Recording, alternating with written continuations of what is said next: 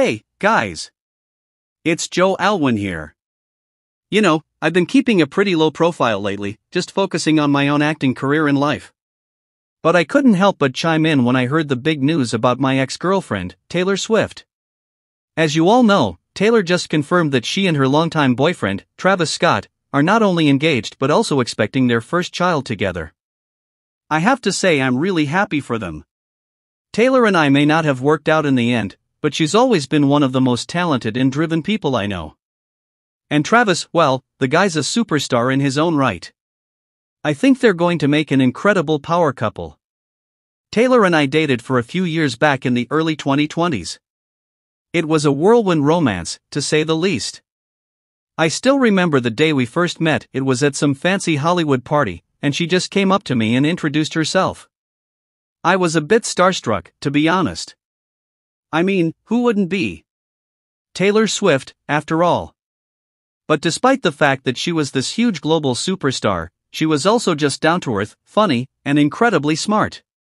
We clicked right away, and before long, we were inseparable. We tried to keep things as private as possible, but you know how it is when you're dating someone in the public eye. The paparazzi were always lurking, trying to get the latest scoop. Looking back, I think a part of me always knew that it wasn't going to last forever. Taylor's ambition and drive are just unparalleled, and she was always going to be chasing her next big dream.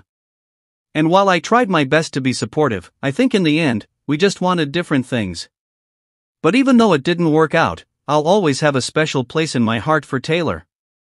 So when I heard the news about Taylor and Travis, I have to admit I was a little surprised. I mean, Travis Scott, the guy's a superstar in the world of hip-hop. But then again, I guess it kind of makes sense. They're both at the top of their respective games, and they seem to bring out the best in each other. I've always admired Travis's hustle and his commitment to his craft, and from what I know, he's a really good guy too. I think he and Taylor are going to make an amazing team, both professionally and personally, and I can't wait to see what they accomplish together, both as a couple and as individual artists. And of course, the news about the pregnancy is just the cherry on top. I remember how incredibly happy and excited Taylor was when we talked about starting a family someday. I'm sure she's over the moon right now, and I can only imagine how Travis must be feeling. Becoming a parent is such a life-changing experience, and I know they're both going to be incredible mom and dad. When I think about Taylor's legacy, I'm just in awe. She's truly one of the most influential and successful artists of our generation, from her early days as a country sweetheart to her current status as a global pop icon. She's always managed to stay true to herself and her vision.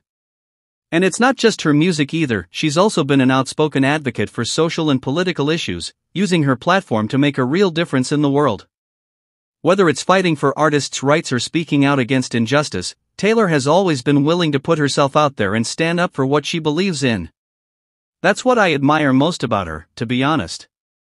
She's not just content to rest on her laurels and coast on her success, she's always pushing herself to grow and evolve, both as an artist and as a person. And that's something we can all learn from, regardless of our own dreams and aspirations. So, to Taylor and Travis, I just want to say congratulations.